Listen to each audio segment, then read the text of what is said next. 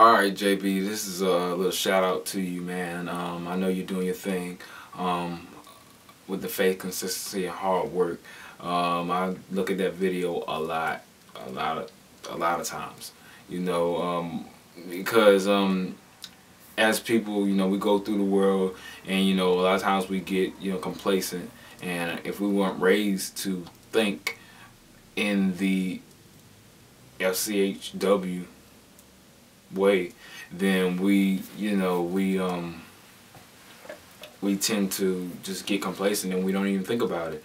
But I really like the way JB put it together. He's real artistic with the way he puts his videos together, and I like the way he put his faith, consistency, and hard work video together, because it's really serious. And the thing about comedians is that most of the time people think that everything that a comedian says or everything that a comedian does is exactly what he does.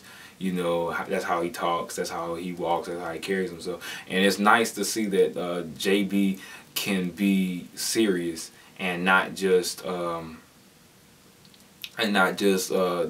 say a whole bunch of stuff about things that are about relationships and women and men and all that other stuff. So it's nice just to see JB jump outside the box and get serious and forget about comedy for once, and help you be successful, like he said. And it's real nice. So it's been really helping me out. It's not something that's gonna happen over a day's worth of time. I know that it's gonna be a practice from which I have to really take heed to and really engrave my soul. But it's getting there. It's getting there. The New Year's resolution video too, it was pretty good, and I can really relate to that one too. When they say New Year's resolutions and people not sticking to them. So and I know a lot of people are gonna be like, well, you and JB are two different people and you got two different channels. My channel is not about comedy. My channel is about saxophones and jazz and all that other stuff. But when it comes to faith, consistency, and hard work, everybody can relate to it. So when you made that video, I really appreciate you making it. I like the ideas behind it.